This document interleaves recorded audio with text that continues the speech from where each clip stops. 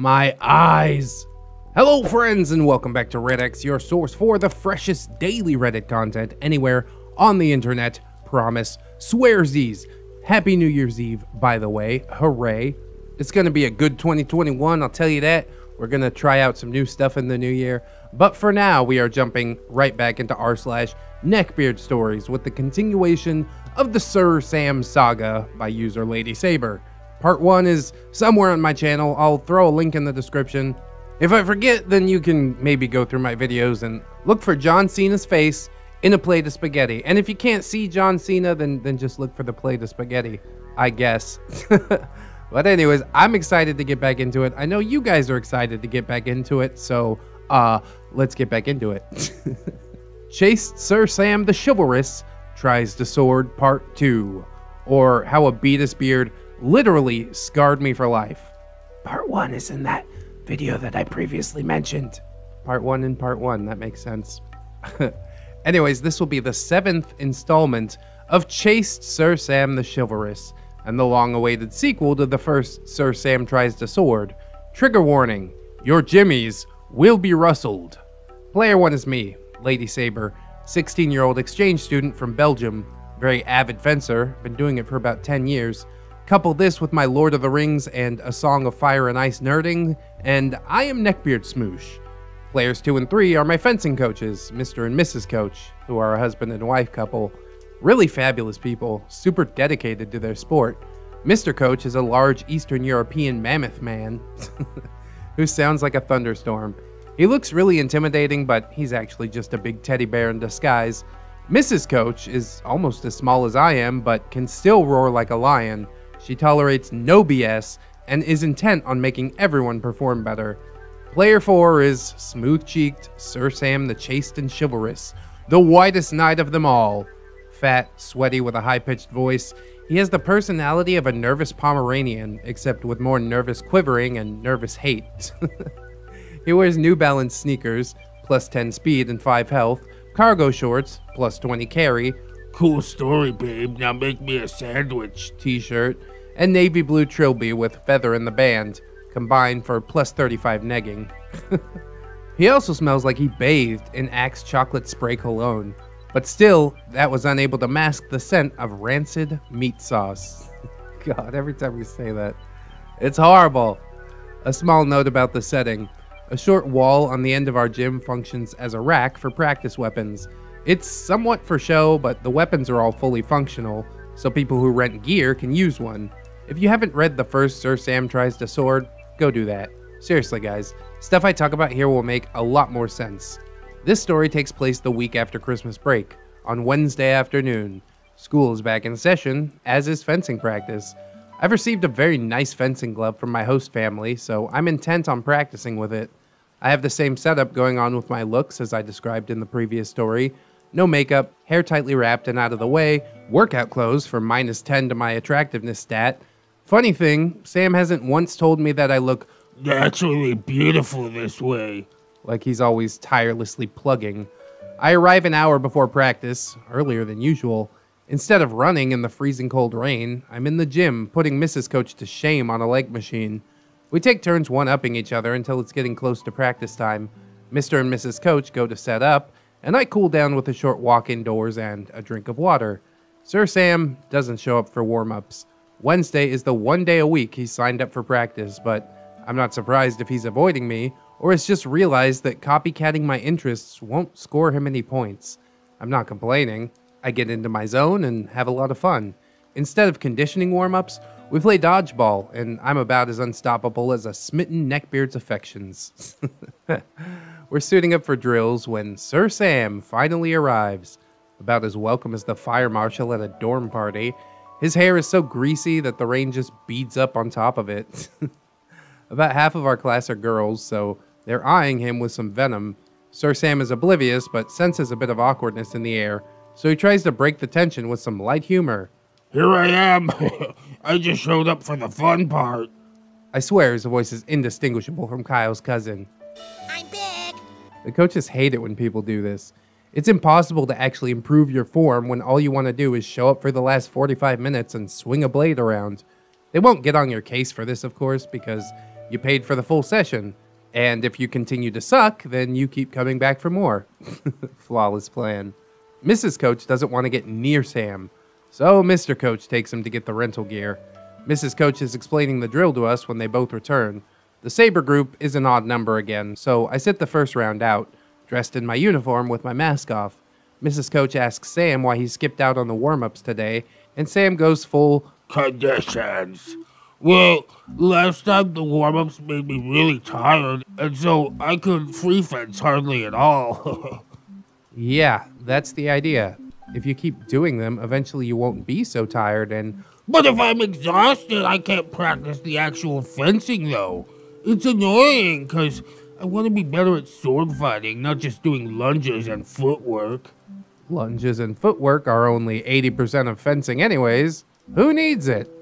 Okay, Sam, let's just get you warmed up before you do drills. Give me 2 sets of advances and What? I'm already in my uniform, though. Good. It'll help you warm up faster. Mrs. Coach has a -0 patience for lazy people. I can tell she's straining. But I had asthma as a kid. If I get too hot, I could have trouble breathing, and I haven't had an inhaler for breathing treatment in forever, so I don't think it's safe. Sam, a few sets of footwork won't kill you. I've got to teach the drills, so let's go, okay? Shit lady game on point, as usual, Mrs. Coach. Sam's a little miffed that Mrs. Coach has no concern for his well-being. I'm the one paying you, so technically I should be the one in charge. And I came here to fence, not do some stupid drill. Mrs. Coach is 2 inches from snapping, so she gives it up. You're right, Sam. Grab a practice foil and jump in with your group. She turns on her heel and goes to instruct the epeists. Sam is smirking like he just won a free pizza for outwitting a fundamentalist Christian. He swaggers to the wall of practice weapons and is drawn to the sabers. I'm standing directly behind him and to his right, watching him out of the corner of my eye. He wraps his sausage fingers around the handle and draws it out of the rack. He's holding it in a 2-handed death grip, nowhere near how you're actually supposed to hold a saber. I can see his imagination just whirring away. A hamster's running on the wheel. Sir Sam is a Japanese samurai warrior in the midst of an epic battle. He takes a small downcut to split his midget opponent in half. Damn, no one saw that. It was totally epic. His next challenger is cut in half through the middle by a slow-motion side stroke. There's an enemy behind him, so he spins with the force of a great typhoon to decapitate his foe with one fell stroke. Unfortunately, he doesn't see Milady in the line of fire. It happens fast. I can see the blade coming towards me, getting bigger and bigger. I try to turn away, lean under the cut, but the weapon connects with the side of my face. There are 2 things that I remember most about the impact. One is the sickening crunch, and the second is the blade dragging through my skin, scraping against the bone as Sam pulls away. To call a saber or any fencing weapon blunt as a butter knife would be overstating the sharpness. It's really nothing more than a rounded piece of iron with a flattened tip. However, if you take 2 pieces of iron and bang them together a few thousand times, they will get some ragged edges, not to mention hundreds of tiny magnetized shavings clinging on for dear life. My memory's a little bit fuzzy after the hit. Everything runs together in a slurry of Mountain Dew and meat sauce. I got to ride in an ambulance. That was fun. I remember laughing because the sirens sounded weird.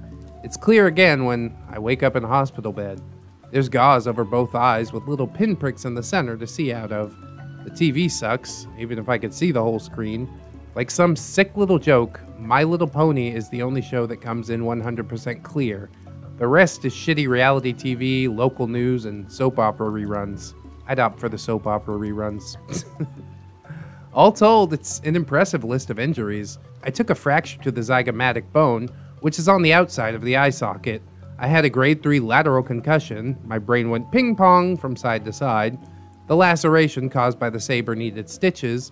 The weapon itself scratched my cornea and left more than a dozen fragments behind in my skin and a few in my eye. Some came out with a magnet. The others had to be picked out. They put me under for this, as a number of those fragments were trapped under my eyelids. Jesus Christ. I spent the night in the hospital after getting hit. Once it was clear I didn't have any permanent brain damage or swelling, I went home the next morning. I was on some wicked strong painkillers for the next few days. Sweet. My face from my cheek to my temple swelled up and throbbed for the rest of the week. Not sweet. I avoided mirrors for a long time. Sir Sam sent me flowers and a card. I didn't read the card, but I wish that I had. I'm sure it would have been great material. Additionally, even though what he did was an accident, Mr. and Mrs. Coach knew that I could have easily sued the pants off them, and they disallowed Sam from fencing at their club anymore. Sam, or at least Sam's mom, had to pay to replace my fencing jacket, underarm protector, and lame, about $500 worth of gear. The cut scarred. It started out as thick as my thumb, bright pink, and ran from the corner of my eye to the middle of my temple. It's receded a lot since then and faded to a pale white, but it's not going away any further. I spent a long time being ridiculously self-conscious about it. Now I think it looks fucking badass, but it's taken me a while to get there. I know this story was more feels than funny, but squeezing humor into this one felt like I was forcing Cheese Whiz back into the tube. So I cut the awkward, cringy stuff out. I know I said I wouldn't post for a while, and here I am, but I'm a dirty slut for upvotes. I'm gonna do important real-life things now and stop obsessively checking Reddit. I mean it this time, for seriously. If I have my chronology straight, Sir Sam Tries Feminism should be next. So, I mean, okay, I guess it was an accident what happened, but I still have a lot of questions. Who paid for the medical bills? Is this covered by the Belgian government, or did your host family have to step up? Because the American healthcare system is just a mess. So even if you had to go in and have stitches, some anesthesia to put you under, and pull some metal shavings out from under your eyelids, you're looking at thousands, maybe tens of thousands of dollars, which is just insane. I understand why you wouldn't want to sue like Mr. and Mrs. Coach, because they're cool, it's not really their fault, but I probably would take it to Sir Sam one way or the other. I understand it was an accident, but somebody's got to cover these medical bills, dude. How about mental trauma? And it seems like, according to OP, there was actually some mental trauma, you know? You got a scar on this face that you got to deal with for the rest of your life. And honestly, most of the time, scars look pretty cool, even on chicks. I remembered when I was like 13 or 14, I would wear an eye patch consistently. And people would be like, how'd you lose your eye? And I'd make up some elaborate story. God, I was so close to being a neckbeard myself. I think that's why I'm so interested in neckbeard stories. Oh, I'm glad I got past my eye patch phase, whether it was needed or not. And I'm glad you got past your eye patch phase, even though it was definitely needed. Sir Sam is definitely like just a hapless moron, you know? But that doesn't mean that you shouldn't sue the pants off of him regardless. I know I would have done. But let us see how the story progresses in the next episode, right now. Chaste Sir Sam the Chivalrous Tries to Feminism. God. Or, why telling women that you want to empower them doesn't make for a good negging setup. Hi everyone, it's Lady Saber, back with the 8th installment of Sir Sam. This story takes place the week after Sir Sam put me in the ER. Player 1 is me, Lady Saber, 16-year-old foreign exchange student from Belgium. At the time, I'm on some pretty intense painkillers, so I'm as high as a kite. Thankfully, I'm a happy, albeit emotional drunk. The swelling in my face has gone down considerably, and the color has faded from dark purple to yellows and greens. The cut itself is a very visible and angry red, with the stitches still intact. I've laid it on thick with the foundation and concealer, as much as possible, some crazy eyeliner and shadow colors to draw away attention, as well as wearing my hair forward instead of back. As a note, I'm really into strategy games, chess and Go being my favorite. Player 2 is Sir Sam, the Chaste and Chivalrous, the whitest knight in all the land. Inconsiderate meat planet with no tolerance for rejection. He wears New Balance sneakers, mid-calf socks, baggy light wash jeans, and a stained "This is what a feminist looks like" t-shirt under a puffy bubble coat. Thanks, Mom. Instead of spaghetti sauce, Sam reeks of Axe chocolate spray cologne. I can't imagine anything else than him seeing this commercial Touch of love and thinking that that's how it works in real life. He still doesn't shower, but Axe spray is a fine substitute, right? Oh, I forgot the trilby. How could I almost forget the trilby? It's atrocious, as usual, plain gray felt with a black band. Player 3 is John, guy I'm crushing on who shares my English class. is outdoorsy, athletic, takes no BS, and is actually above average intelligence, great at coming up with creative insults. He and Sam are arch nemesis. Wears bootylicious jeans, leather belt with a shiny buckle, a Venture Crew t-shirt, and an American Eagle hoodie. John and I have a way of speaking to each other which sounds horrifying to anyone else. We call each other nasty names as a form of endearment. What's up, bitch? Nothing much, you damn slut. If anyone else talked to me this way, I would probably lose it with them, but for John and I, it's a thing. I don't think that I could stand that, but you do you, boo-boo. Player 4 is my English teacher, Mr. Teacher. Pretty minor character. He's a tall guy, has a lot of fun with his job, usually wears a shirt and tie with some nice pants. He honestly thinks most of the students in his classes are idiots, and he's right, but you'd never know it for his lighthearted demeanor. John and I had gotten pretty sick of chess club's neckbeardy atmosphere, so we decided to found our own Go Club. Mr. Teacher, as it happened, was a pretty big fan of Go as well, and he agreed to be the sponsor and host the club a few times a week. To drum up some interest, we made some signs and posted them around the school, as well as making announcements in classes. I did not know this until that Monday, but one of the teachers who taught at the standard level had walked out of her job in the middle of the week, sick of the school system. The affected English classes were being spread around to other English teachers until a replacement could be found. Guess which goober ended up in my class? Lunchtime rolls around on Monday, the opening day for Go Club. It's a fun time. About a dozen people show up. Only Mr. Teacher has an actual Go set with boards and stones. For the rest, we have printed paper boards with black and white M&Ms for pieces. Black and white M&Ms? Bruh, where'd you get them? There's a bunch of sheets with the rules, and Mr. Teacher and I are helping people to learn. John pairs off to play with somebody else, and I wait for Mr. Teacher to do something on the computer before we start a game. Right on cue, guess who? Sir Sam swaggers in like a drunk circus monkey. He doesn't see me at first, being on the other side of the room. He says, "Hello," to Mr. Teacher. I hunker down to avoid being spotted, but lo and behold, Sir Oinkles sniffs me out like a truffle. He bumbles his way across the room, bonking tables and rubbing against people on the way. He's carrying a half-empty 2-liter bottle of Diet Dr. Pepper. Before I know it, he's hovering over me like a Black Hawk in Somalia. I told y'all Dr. Pepper's the second choice for Neckbeards, after the Dew. I'm greeted with a tip of the trilby. Hey, Lady Saber. Glad to see you're back. I saw the announcement for this club and figured that no one but you could be behind it. Want to play a game? By the way, you look a lot better today. And the backhandiest compliment ever award goes to... Sam plops down into the chair in front of me, and it squeals in agony. I should have left right then. Maybe told Sam that I was waiting for someone. I would have, if I hadn't been so damn stoned. My brain wasn't looking for a way out of the situation. It was just saying, "Alright, girl, let's put on our seatbelts and do this thing." Thanks, brain. Sam gives me an oblivious smile. He makes a pretty big show of removing his jacket to showcase his feminism shirt in all its glory. For Darwin's sake, there's a light-colored stain on the hem. He opens his lunchbox and sets up a buffet. Chicken salad, tuna salad, thing of chips, and goddamn shit-filled ravioli again. The eruption of smell is on the nuclear level. People ask, "What is that?" And Sam proudly obliges his fully loaded spork. He starts shoveling it into his mouth like a freshly dug grave. I'm about to play as black when he sets a piece down as white. Sam, black goes first. Nuh-uh. It's just like a chess. White goes first.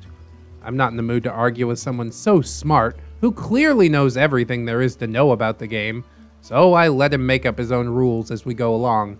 He takes a swig from his bottle, backwashes half of it, and rips a belch that would put Robert Baratheon to shame. It turns most of the heads in the room, and Sam thinks that this is the funniest thing in the world. He giggles like a small child and scarfs a few M&Ms. John can see that I'm in trouble and stands up to intervene. If something goes south on the first day, though, I doubt anyone will want to come again. John and Sam make eye contact, and I ward off John with a shake of my head. Sam smirks at John like he's the one who stared him down, and he turns back to me with one arm draped over the back of his seat and soda bottle in one hand. The most interesting man in the world. He thinks he looks cool, but he just looks like an alcoholic. You know, John isn't a feminist. Do you always begin conversations this way? I was recently introduced to The Princess Bride while on bed rest, so I shamelessly make references. Not really, I guess. Well, I've been reading a lot about feminism lately, and how women should be empowered to make their own choices and shit, and John isn't the kind of guy who would be a feminist. He'll just, like, you know, fucking go up and put his arm around you without your consent. I think that's pretty messed up. Oh, just like Sir Sam did in the first Sir Sam Tries the Sword story. Huh. Sam sounds like an 11-year-old on Xbox Live, and it physically hurts to listen. He's onto the chips now, and barbecue-flavored dust is building up in dull orange snowdrifts. Crumbs are accumulating on his lips as well, like the crust on a creme brulee. But not really. Now, I'm not the kind of person that wants to be asked every 5 seconds, "Is this okay? May I hold your hand?" I like it when someone can read my signals of approval or disapproval and handle the situation with confidence. I'm laughing at your joke? All right. I see you touching my elbow. I'll touch your elbow too. Yeah, I'm cool with your arm around my waist. Whoa, okay, that hand's getting a little low. Notice how I shrugged my hips? Yeah, there you go. Stay right there. This is how people actually communicate, not by narrating every physical action to each other and begging for approval or pardon. Just facts. His whole image is so comical and ridiculous. I can't help but giggle like an idiot. I don't want to, but I can't help myself. Inconceivable, I reply in my drug-addled, lilting voice. That's funny too, so I go into another fit of giggles. Sam takes my actions as genuine interest, not that I can really blame him, I guess. He powers through like it's his second plate of mashed potatoes, clearly impressed that I can analog with his extraordinary lexicons. I know, right? I also really hate how the patriarchy forces women to uphold unrealistic beauty standards.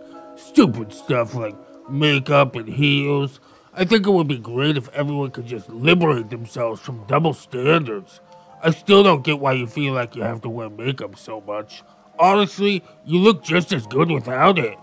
For half of this time, his eyes are drifting up to the cut on my face. It's making me feel really self-conscious, so I turn my head to hide it, almost to the extent that I'm looking directly away from him. I don't think things like blemishes or cuts and scars and stretch marks need to be covered up. Honestly, most of that stuff is pretty sexy. He wipes his hands on his shirt, leaving orange tiger stripes for +5 melee combat strength. You got me. That's a good one. This pushes me in the opposite direction of giggles. My throat catches, and I can feel tears welling up. I excuse myself, run to the bathroom, and spend about 10 minutes crying. I do come back, but not to Sam's game. Instead, I slide a chair up next to John and get a much-needed hug. We stay this way for the rest of lunch, with Sam eyeing us disdainfully from across the room. When the bell rings, Sam makes a valiant approach to rescue Milady from the patriarchy. Hello, Lady Saber. Are you okay? If I hurt your feelings, I didn't. And John cuts in. Fuck off, Sam. I wasn't speaking to you, John. I was talking to... Lady Saber doesn't want to talk to you. Fuck off. I think the lady can speak for... Last chance, Sam. Sam puts his hands up in mocking defensiveness and backpedals. Okay, then. Just trying to help. At least I'm not this guy, right? He tips his hat and excuses himself with a... Good day, my lady. He turns more into Gollum as this goes on. This is, of course, not the end. Overnight, I managed to develop a shiner, as some of the blood from the side of my face pools near my eye. Makeup saves the day, but it's not totally hidden. After school, Sam is hovering nearby like there's a ribbon cutting at a new Neckbeards, while John and I talk near the bus loop. John, in our usual fashion, tells me that I'm a fabulous bitch muffin, and my great white whale, champion, is close at hand to defend Milady's honor. John, what did you just call Lady Saber? John gives him a quizzical look. I turn to Sam. It's fine, he didn't mean it like... Holy shit, Lady Saber! Is that a black eye? Entirely too loud. People all around are now looking at us like we're from the zoo. Jesus Christ, John! Did you fucking hit her? No, John replies. My French instincts kick in as I retreat to his side. Oh. Oh, sure, deny it all you want, but we can all see that bruise. Sam, Lady Saber has a bruise because you hit her in the face with a piece of metal. You heroically stupid cunt. He doesn't have much of an answer for that, so he derails the train wreck even further. Why do you use the word cunt like it's an insult? You know, female body parts aren't inferior, John, and I'm sure others would agree that sexist language isn't very becoming. Not that someone who isn't a gentleman would understand. Okay, how about I call you a dick then? Whatever you say, delusional shit rocket. John gives Sam a sweeping bow before turning his back and boxing him out. Sam skulks off.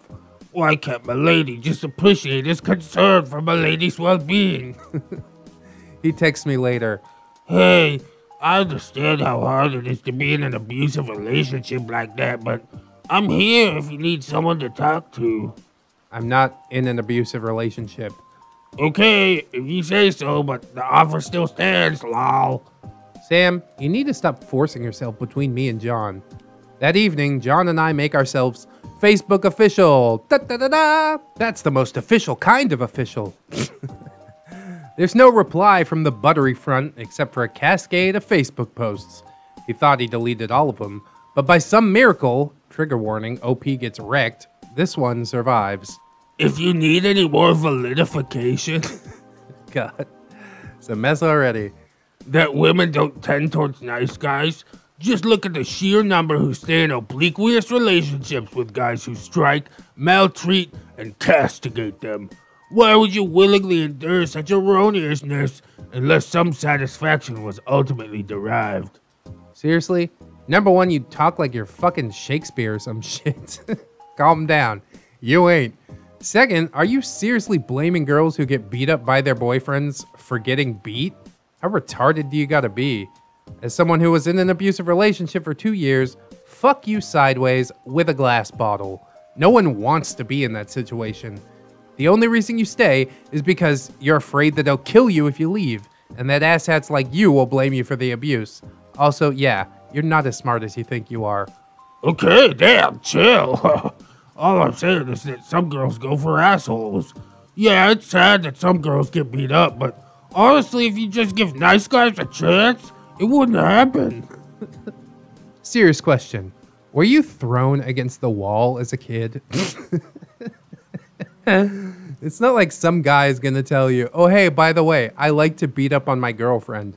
Girls out there every day get beat up, raped, drugged, fucking killed by crazy boyfriends. And all you gotta say is, if you don't touch my dick, then you deserve it. No wonder everyone thinks you're a fucking tool. Damn! You just love to see people get blasted on their own Facebook posts. OP did get wrecked so hard. That's glorious. I'm super glad we cut that in. John and I cut school the next morning to go see The Hobbit. You need a break from that fat dick fart. So eloquent. We go to lunch and spend the afternoon shopping. I, like most European exchange students, went nuts buying cheap clothes in American department stores. Sam, of course, does not miss an opportunity to text me that John is clearly a bad influence on my education. Thanks, Dad. The following day at school, I'm looking fierce in a leather biker jacket, white tank underneath, dark wash jeans, and boot heels. In English, we're working in the computer lab, and Sam gets assigned a seat near me. He's still snacking and chugging a huge bottle of Coke, despite the no eating or drinking rule. The poor sap in between us can't stop Sam from crawling over him, leaning over his keyboard and getting in the way to blather on about how it's so great that I'm destroying the gender binary by wearing androgynous clothing. Eventually, the guy between us gets tired of cringing. Dude, shut up. Sam retreats into his place, but doesn't stop talking or stuffing his face for a single second. He goes full fat logic towards the end of this rant, telling me around multiple mouthfuls and in way too much detail why fat girls are prettier than skinny girls. 99% of people's body types are totally genetic, no matter what. I mean, we're all fat when we're born anyways. That may be true, but I don't think I've ever met someone who was born a gorillasaurus. Like, I bet you'd be a lot better off if you just ate more. He finishes with a satisfied chuckle and a fistful of cheese puffs. I eat more than 3,000 calories a day to maintain my workout schedule, and that's mostly vegetables and real food, full of stuff that your body actually wants, not neon orange and green packaged garbage full of sodium hexamobetus and methylethyl nasty shit. If people's body types are genetic, then why is hating on skinny girls okay? Shit-malating intensifies. I'm not hating. I mean, plus, you can always just eat more. Yeah, and you can always just exercise more too. Plus 500 XP, shit m'lady, level up. Gosh, Lady Saber, I had no idea you were so body negative. Some people have medical conditions like asthma and heart disease, so they can't exercise no matter what. Plus, your body type is determined at birth, so you can't change it. I have asthma, so are you blaming me for my genes? No one, asthma or otherwise, should be able to breathe with that much food clogging their face hole.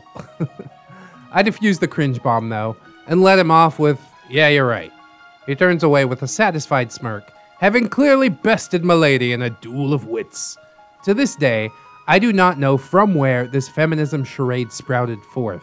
I'm assuming he saw something like this image, but I still don't know. This guy was watching the VMAs with me and now he's educating himself. How precious is that? He keeps asking me all these questions about aspects of feminism, and he's like, so basically it's about letting women do what they want without being judged for it? And I was like, yeah. And he was like, oh, okay. That's so simple. Why isn't everyone a feminist? It's precious. Update, I banged him. Regardless, he definitely thought that it would be a great ploy to get him laid. Unfortunately, he forgot you also have to have a personality. I would detail more as interactions like this go on for the next 2 weeks, but we've already got ourselves a supersized with extra fries story as it is. I'd hoped to publish this story last night, or maybe this morning, but anything I write after 11:30 p.m. is basically shit. So I spent most of today fixing what I messed up. Merry Christmas, my lords and my ladies, and may you have a most euphoric new year. Oh, isn't that so fitting for this time of year? Hooray! I'm trying to keep our timelines equal, if you couldn't tell, so we can hit hyperdrive. And then we can warp into the Neckbeard dimension. And then we'll have endless stories and endless content, and it will be a wonderful time for all. Unless you're a m'lady. This story is so fitting because a lot of guys that come out and tout their pro-feminism actually end up to be like the biggest predators of all. It's basically like a wolf in sheep's clothing type of situation. And unfortunately, sometimes it works. But on the other hand, a bit more fortunately, Sir Sam is nowhere near smart enough to make it work. I much prefer the term egalitarian, you know? I think that everybody should have equal rights. But I mean, it is a touchy subject, especially in 2020 or 2021 as it is. So I try not to touch it with a 10-foot pole. People ask me that question, I'm like, okay, what's your angle? Why do you care? Sometimes you can just enjoy somebody's company and you don't gotta get it all mucky-mucked with politics and such. Sir Sam, of course, the scumbag as usual. Nothing has really changed, except now he goes on diatribes about how women need to be empowered. Whoopie-doo. Were you trying to empower Lady Saber by hitting her in the face with a sword? Very empowering. I also think Lady Saber had a pretty good point about that body positivity movement. She's like, okay, then why is hating on skinny girls okay? There's something to take home and chew on. Think about, you know, if you go on social media and you see a hot girl in a swimsuit, people are like, oh, she's a bitch, she's shallow, blah, blah, blah. If you see a fat girl in a swimsuit, people are like, oh, beautiful, how brave. People are so fake, man. Ugh, there's been so much cringe already, but I think I'm ready for another story. What do you say, guys? Let's hop into it. I mean, guys and girls. I don't want to be a sexist or anything. Sir Sam the Chivalrous tries to atheism, or why debating in real life is harder without a thesaurus. I thought he was an atheist already. I guess maybe I assumed that. Anyways, hi everyone, it's Lady Saber, back with the 9th installment of Sir Sam. The story takes place after the previous, but somewhat in tandem with Sir Sam's feminism streak. That's killer. Sorry it's taken me a while to write this story. I had to nail down a few projects in real life. I also encountered a PC game called This War of Mine, which is fucking fantastic, and you should definitely play it. Even 5 years later, it's still fucking fantastic. You should definitely play it. As a note to new readers, we're far enough along in this series where re-explaining all the background and settings would probably be pretty boring to the regulars. If you haven't read the other stories, go find MiladyBot in the comments and slurp up that euphoric, carbonated goodness. Player 1 is me, Lady Saber, still recovering from my face-bashing incident, but doing much better. The coloration is normalized significantly, and I'm slowly coming off the painkillers. The cut itself is closing enough that I don't have to bandage it regularly, although it's still very noticeable. Player 2 is Sir Samuel Smoothcheeks, the chaste and chivalrous knight. Enormous butter parade, socially impotent, with a terminal diagnosis of nice guy TM syndrome. Wears New Balance, baggy jeans, wide-brimmed brown fedora, and a corduroy jacket. 0 out of 10, would not tip. Smells like he bathes and brushes his teeth with spaghetti sauce, thickly veiled with Axe chocolate body spray. Also a militant atheist, sent to Earth by Dawkins himself to enlighten the world with his own intelligence. We'll all be euphoric soon. This story takes place at Go Club. There's about 15 people there today, all playing with black and white M&Ms. After helping some of the new members set up, I sit down to eat my lunch, well ensconced in the back corner of the room. Everyone's favorite cringe factory shows up late. The door to the room is locked, so he grabs the handle and throttles it like his firstborn child. Jerking it back and forth while pressing his face against the tiny slit of glass. You'd think a horde of zombies were behind him. The fast kind too, from the World War Z movie. Those fuckers were scary. Mr. Teacher is visibly annoyed, and reluctantly gets up from his desk to open the door for Sir Sam. The human hippo saunters in and acknowledges Mr. Teacher with a tip of the hat before scanning the room. He spots me quickly and moves in my direction, much in the way that a derailed freight train might move towards a children's cancer clinic. Tables are bumped. Sorry. Boards and pieces shift. My bad. And sides brush like the Titanic brushed the iceberg. Who's the boat and who's the iceberg is somewhat unclear in this situation. At long last, he reaches me and finds that there's no chair for him to plop into. No problem. An empty chair is located at another table group and dragged across the tile floor, making the same grinding screech as Satan's pet goose. Satisfied, he plops in, and with a tip of the brim, breaks out lunch. 2 bags, 2 enormous things of fries, and a big gulp cup. He starts unwrapping this feast in front of me, carefully peeling back the grease-infused paper like it's Christmas morning. I know that he's a chow hound, but this is just insane. I got you some lunch. Oh, did you sprinkle in a side of Rohypnol just for me? Sorry I'm late. I had to sneak off campus to get it. He says this like he just Mission Impossibled his way into a Burger King, when in reality, sneaking off campus involves nothing more than walking out the back doors with dozens of other underclassmen. I've already got lunch, Sam, I said, indicating my small plate of sushi. That's your fucking lunch? Jesus, Lady Saber. No wonder you're so skinny. You need to eat more. Because you're just the gold standard of dietary health. Sam, if you're gonna be mean, I'm not gonna talk to you today. I had recently started Sir Sam on a diet, figuratively speaking. If he said something mean, gross, or made a sad attempt at negging, I'd tell him so and stop responding for the rest of the day.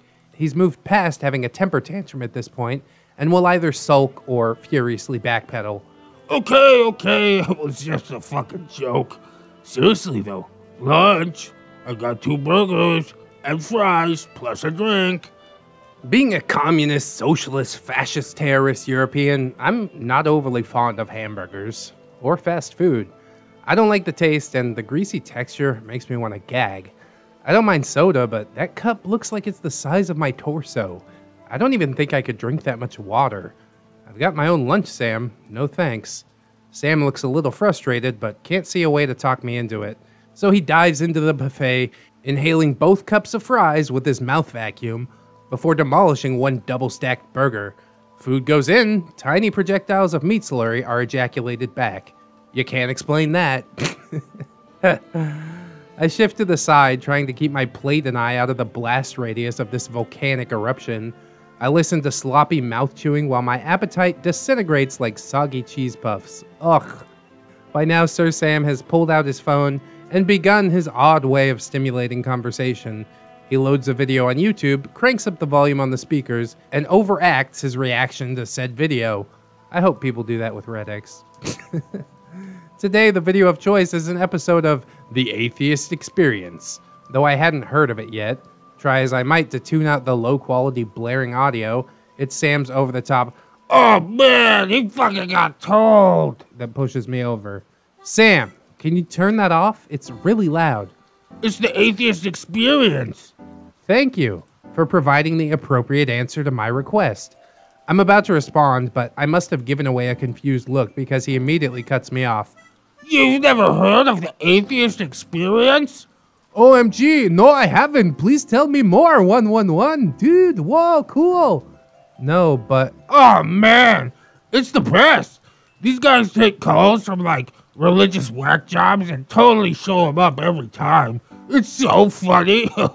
You've really never heard of it before? No, I haven't. Want to watch this episode with me? Romantic. Sorry, Sam. Doesn't sound like my thing. Oh no, please don't tell me that you go to church. He phrases this almost rhetorically, like he knows someone who's almost as smart as he is wouldn't possibly fall for the diverse intellectual fallacies of organizationalized religion, right? Yeah. I'm an agnostic, but I still go to Catholic Church. Do I believe what they spout? No, for the most part. Do I support the doctrine? Absolutely not. My father is religious, though, so we go as a family. And I've always enjoyed the community and volunteer stuff. I know a number of other church-going atheists who feel the same way. However, in a moment of madness, I challenge him to a battle of wits. For the princess, to the death. He accepts. I accept. Seriously? Super serial. Yes, I go to church. Sam isn't quite sure how to respond to this, so he leans over the desk and rests his forehead against the side of his hand. After a few seconds of despondence at the magnitude of Milady's ignorance, he collects his jimmies and presses onwards. Why? Seriously, how could you support the most genocidal organization known to man? Because my family's religious, so I go with them. Oh, well, it's not really your fault for being indoctrinated. I mean, so was I, but then I learned to think for myself. I can see where this is going, so I tried to disengage. I go to work with my nail file, attempting to overact my disinterest in this topic. However, subtlety is not exactly Sam's strong suit. I know, I'm a slow learner. The euphoric gentle sir cannot neglect this opportunity to enlighten Milady. Still, I think everyone has a responsibility to liberate themselves from that institution. The church just doesn't do anyone any good at all, and it never has. They've just been killing other people and each other for thousands of years, and all because of religion, and they use their Bible to justify it. There's just no point, and nothing good ever comes out of it. He talks in circles like this for a full 10 minutes before running out of steam and having to rehydrate with whatever's sloshing around in that now half-empty big gulp. And I have managed to grind a flat spot in my thumbnail. Damn it. Remember how I mentioned the volunteer stuff? But what about all the charity work that people do? You said it yourself. People do. They don't need the church. People should just do good things just for being good, not because they think a magic sky wizard wants them to. He's leaning halfway across the table, hands clasped mightily in the center. I actually looked up the Atheist Experience afterwards, and I realized that Sam was trying his hardest to imitate one of the guys on the show. It hurts to think about. I halfway agree with his thought, but without the church, wouldn't it be kind of hard to find a platform to do charity work? Nonsense. I wish I was kidding. Anyone can start a charity and do good deeds. Okay, what's one that you know of? He can't actually name any, and instead falls back on, I think if you're a truly good person, you don't need the promise of heaven. I think that if you're a truly good person, you do good things, but I'm not smart enough to understand Sir Sam's intellectual reasonings anyways. Sir Sam's anger is starting to bubble like a shaken dew bottle, but he's straining to keep it civil, The second burger is made as a sacrifice to his stress and devoured in 3 bites, just before he's saved by the bell and makes a quick exit. That evening, right on cue, Facebook gets doused like a Gitmo detainee. This post and this argument are the only survivors. Indubitably, brilliant persons still manage to fall victim to the disgusting organizationalized destruction of independent understanding called church. If you side with science, logic will never fail you. Please don't feed the church. You know, not everyone who's religious is a bad person. Yep. Not true. By maintaining the lineage of murderous bloodshed that is fraught preceding millennia, you're perpetuating identical logical fallacies and furthering systemized oppression of enlightened persons. Lol, what? Bonus points for SAT words. Seriously though, how am I supporting stuff like the Spanish Inquisition by going to church even though I'm not a Catholic? Protestant churches are offshoots of the Catholic hierarchical system. They're really products of the same topiary. Okay, whatever that was supposed to mean. God has helped a lot of people though through hard times, myself included, and guess what? I didn't need to hurt anyone. Those people who did bad things in the Lord's name will know God and get their judgment, just like everyone else, including you. That's hilarious. In all seriousness, the ones who can judge others are others themselves. There's no magic invisible wizard in the sky who's gonna let you spend the rest of eternity doing whatever people do in heaven. Because you're Protestant, your God will probably not even let you in the pearly gates, even if he was real. Also, heaven is hotter than hell. I think it's really funny that I know more about the Bible than religious people. I'm so glad that we've taken a moment to bask in that shining, euphoric enlightenment. Similar to his feminism, Sam's atheism is a long-term ordeal, and I can't document every delicious encounter at length, would that I could, without sacrificing other parts of the saga. Sir Sam Tries to Nerd should be the next story. What a douche. I kind of follow along the lines of Lady Saber. I don't go to church, personally, but I'm not gonna fault people that do, you know what I mean? My wife is a Catholic, I'm a Protestant, but kind of they're just words. Like, I think if you have good in your heart, then you don't have anything to worry about. Sir Sam obviously does not have good in his heart because he's trying at every twist and turn to manipulate his way into Lady Saber's pants. Ain't that right? Isn't there something in the Bible about don't cast judgment or something? And I got nothing against atheists or agnostics or Buddhists or whatever you are, as long as you aren't out there trying to judge other people and force them into your way of thinking. We can all be cool. We can have different beliefs, believe it or not, and still be friends. There's nothing wrong with that at all. It's only when somebody decides that you have to see this their way that things start to fall apart. But then again, Sir Sam seems like he's been falling apart for years, so maybe this is just what we should come to expect. Anyways, we'll get one more story in here, and then I gotta get out of here, do some New Year's stuff. So that means there will be one more part of the Sir Sam saga, and I thank you guys so much for riding along with me. Let's get into it. Sir Sam Tries to Charity, or How a Neckbeard Got in the Back Door. Hello, my lords and my ladies. It's Lady Saber, back with the 10th installment of Sir Sam. This story takes place about a week after the previous 2.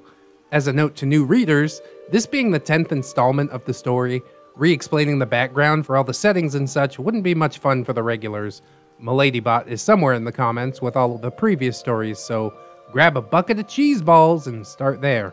Let's get our jimmies ready.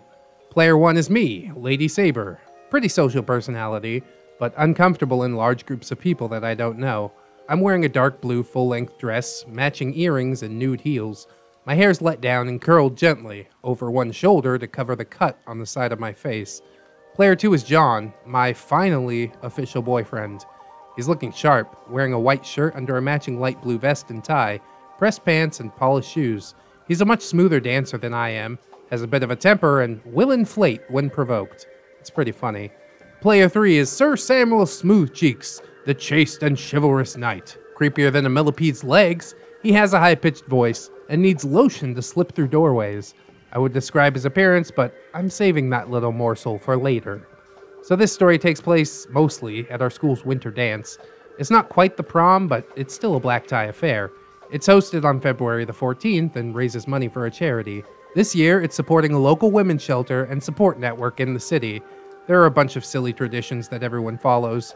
The girls ask the guys to be their dates. There's a race between someone in a chicken suit and the school mascot afterward. All this stuff is designed to drum up interest and get more people to buy tickets. The week before the 14th, Sam pays me a visit at Go Club. The whole scene reminds me of the beginning to Lose Yourself by Eminem.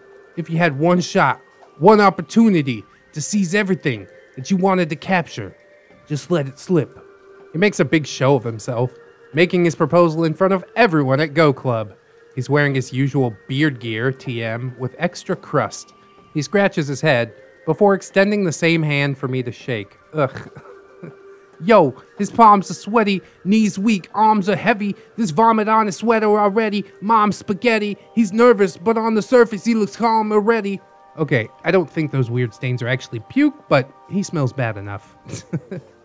The axe makes a cover about as good as this cover. He shifts his weight a few times and goes through a series of nervous ticks before smoothing out his jimmies and asking, Lady Saber, do you want to, go with me to, the winter dance thingamabob? to drop bombs, but he keeps on forgetting what he wrote down. The whole crowd goes so loud, he opens his mouth, but the words won't come out. I just, think it'd be, a lot of fun, and I mean, all my friends are going, so it'll be a big group, and, I think it'll be a lot of fun. There's a pause. I got you something. He produces a small bouquet of white chrysanthemums and roses from his backpack, crinkled and slightly wilted. I don't know why, but this memory always reminds me of macaroni art. Time's up! Over! Blow! I think it's worth mentioning that in Belgium, those are the flowers that you bring to a funeral. I'm blushing bright red. It's dead quiet, and everyone is looking at me, including Mr. Teacher, who is trying to hold back a cringe giggle. Sam, I'm going with John. Snap back to reality. Oh, there goes gravity. Oh, there's Rabbit. He choked and he's so mad, but he won't give up that easy. Nope. There's more shock on his face than the victim of an electric chair. How could I reject him? He did all the things right. He had a compelling speech, an irresistible gift, and he even proved his alphaness by ignoring the traditional rules of the dance. He quickly falls back to, well, I mean, just as friends, of course.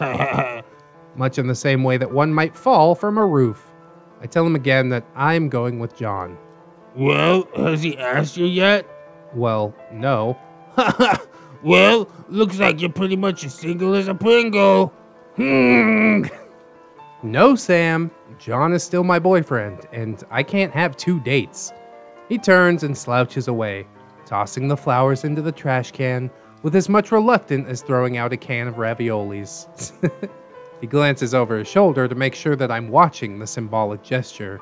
The rest of the club starts buzzing as Sam storms out.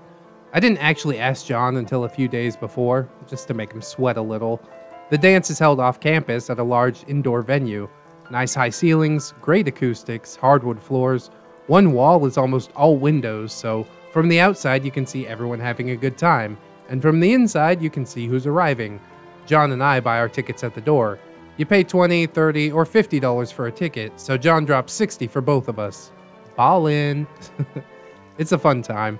There's a ton of snacks, and almost everyone has showed up. Sam, however, is blessedly absent. I get to have a night of fun, unimpeded by his beardism. Right. About half an hour in, a limousine pulls up outside the building. It's cleverly disguised as Sam's minivan. Sam and 6 other members of the invasion force pile out one side, kicking and bumping each other through the sliding door. It's a mixed munchies bag. Half are skinny and half are fat. All but one is wearing a hat. Tee, that rhymes. I grab John and we move to a place where we can see the lobby to watch the mummers troupe enter through the front doors. A banana cop, who prevents them from going inside without tickets, is nearly eaten. Apparently, they have no idea that this is a charity event because there's a significant scuffle at the ticket table. John and I are transfixed, nomming a handful of grapes while the plaid-armored hedge knights argue about the tickets before angrily leaving. They pace on the sidewalk outside, peering in the window like well-fed Les Miserables orphans, before walking off in the other direction. I think I've dodged a firing squad, until the next line dance. I'm grabbing a drink when Sir Sam cha-chas real smooth up behind me, laying a warm, sweaty palm on my exposed shoulder. Hey, Lady Saber. Happy Valentine's Day. 7 save us. He's wearing brown loafers, khakis, a plaid flannel shirt tucked in under a dark suit jacket, a crooked striped tie, and a pinstriped navy blue trilby to top it all off. My eyes! Oh yes, and I forgot, the cane! Yes, a dark straight cane is in his other hand, leaning away from his hip. Nymearia's 10,000 whats? I have to pull myself out of the euphoria to respond. You too? I thought I saw your group leave just now. Yeah, we went to the school first because we thought we were supposed to go there. Then they wanted to charge us some retarded amount of money to get in here. You know it's for charity, right? He's surprised by that, but tries to hide it. Yeah, we knew, but still, $20 is way too much. That good old atheism charity, huh? I'm about to ask how he managed to get in when I notice the semicircle of his compatriots forming up around him. I'm by myself, pinned between them and the snack table, a little worried about a stampede. From here, I'll just refer to Sam's friends by the color trilby that they're wearing. Blue lifts his hat by the brim in greeting, revealing a sweaty crust of blonde hair underneath. So, you're the Lady Saber we heard so much about. Yeah, I guess, I laugh nervously. Each gentle sir introduces himself with a tip. Mr. White, Mr. Blue, Mr. Black, Mr. Navy, Mr. Green, and hatless. They're all dressed in a similarly ridiculous array as Sir Sam, though none can top his cane. Mr. Gray and Mr. Navy are skinny, and the only one that looks like he's Googled men's formal wear is hatless. The circle presses in a little tighter as an unintelligible flood of compliments surge at me like a shaken up bottle of dew. Wow, your dress looks good. You look good in that dress. Is your hair really blonde? Hey, it's cute. How much you like games? You so cute. You don't need any makeup. Mr. Black tries to touch my hair. I'm quickly saved as John and company force an opening into the circle and pull me out as a spokesperson from the beneficiary takes to the stage to give a speech. Everyone shuts up and turns to listen, except for the world's greatest feminist. Sam sidles up on my right side. John already occupies my left and has an arm around my waist. The speaker starts with her spiel, and Sam has a witty remark for every other line. We've managed to raise almost $100,000. Yeah, because you fucking overcharge everyone. For an optional charity event. I've been working for this organization for years. Probably just because your boss likes your tits. Feminism. Wow. She runs the damn thing. And I just wanted to tell you how grateful I am for all of this generosity. Yeah, we're like paying your fucking salary. They're all volunteers. After each hilarious one-liner, Sam turns to look at me, making sure I'm able to bask in the warm, moist glow of his good comedic taste. I make no reply, pretending to be intent on the speaker, but that doesn't stop Sir Sam. Milady clearly just didn't hear her champion's japes. Japes? I pronounce it to be the most whimsical jape of the season. He also fidgets and itches himself while edging closer, making it painfully clear that he wants to touch me, somehow. This continues for the entirety of the 5 to 10 minute talk. John is getting wound up, silently squeezing my waist like a Cheese Whiz packet. Sam blithely continues on with his humor until the people around us start to shush him. Like any classy alpha male gentleman, he makes mocking faces, but eventually stops talking. Eventually, though, he chances one last remark to win Milady's hands. Sam leans in close and drops his voice low. It's pretty funny. All of us snuck in through a door around the back. Are you serious? He grins smugly. Milady should clearly be impressed by his cunning. Yeah, it wasn't even locked. People are such idiots. You cheated a charity out of more than $100. He doesn't see a problem with this at all. In fact, it's almost an accomplishment. Yeah, so we showed up and gave our support. They already have tons of money. By now, a roar of applause goes up and people start to make their exit. John and I make our escape like the last 2 egg noodles at the end of his speech and lose ourselves in the crowd. It isn't until after the chicken race that Sam is able to locate us again. Hey, Lady Saber! sorry I lost you guys earlier. Can you give me a ride home? Again. John and I have separated as I'm waiting for him to bring his truck back from the parking lot. So I'm pretty much as single as a Pringle, right? I don't have a ride. My mom just dropped us off. Could you take me home? What about your friends? Oh, well, I guess they need a ride too. How many people can you fit? I don't know, Sam. It's not my car. There's a few awkward minutes of standing around before John returns. The rest of the Beatus brigade starts to trickle in. John finally pulls up next to the sidewalk, and Sam makes like a rabbitkin to hop on in. Heh, that rhymes. He's clambered halfway through the passenger door when John tries to stop him. Sam, what the hell are you doing? I need a ride, John. Dude, I don't have space for you and your herd. Well, how am I supposed to get home then?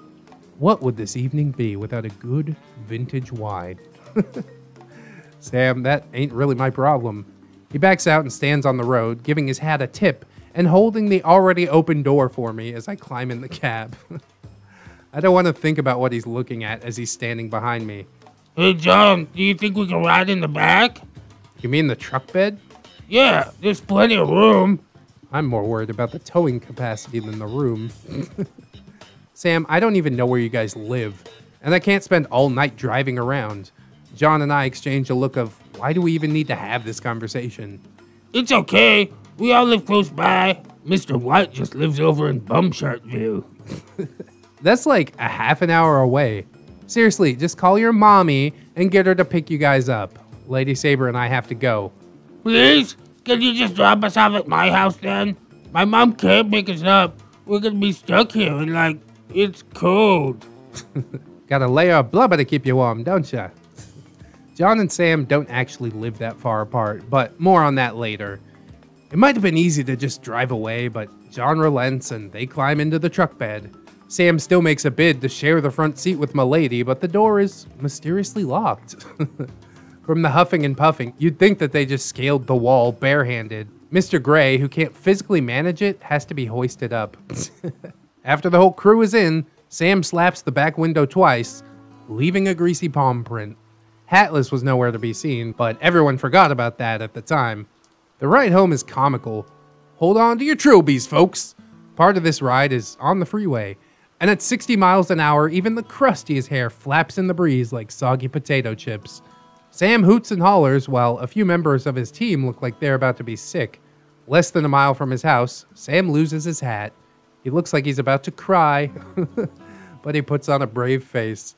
The original plan was to drop me off first, but I really don't want these guys knowing where I live, so the gentle sirs are dropped off before me. At Sam's house, sure enough, his minivan is happily parked in the driveway. Thanks, Mom. You'd think if Sir Sam didn't spend so much money on hats and ridiculous ploys for Milady's affection, he would have been able to buy a minivan of his very own already.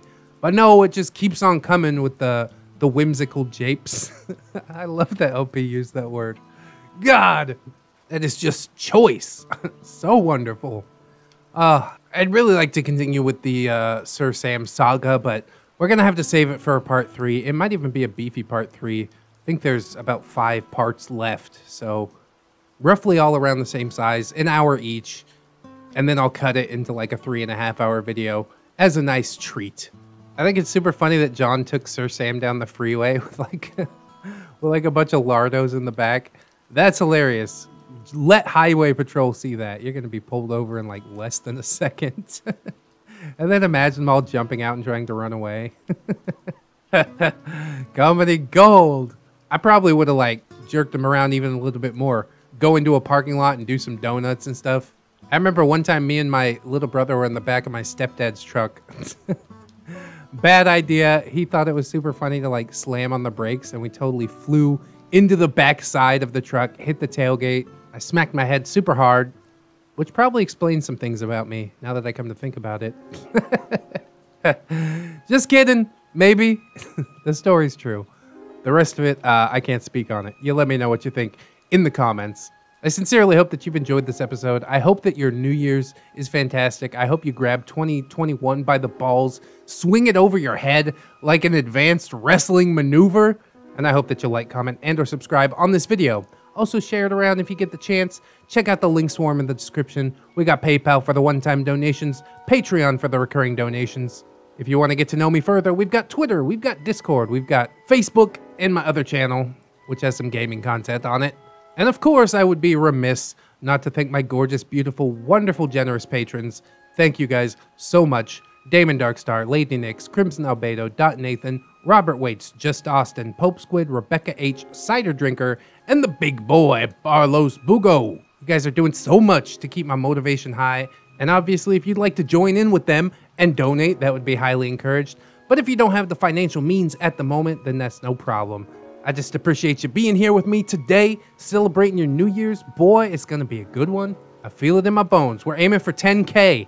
I hope that you'll enjoy it. Even in the new year, I hope you'll take care of yourselves, wash your hands as much as needed, and don't forget to do something that you enjoy today, because you are loved, you are worthy, and you definitely deserve it. I'll see you in the next one, friends, and until then, bye-bye.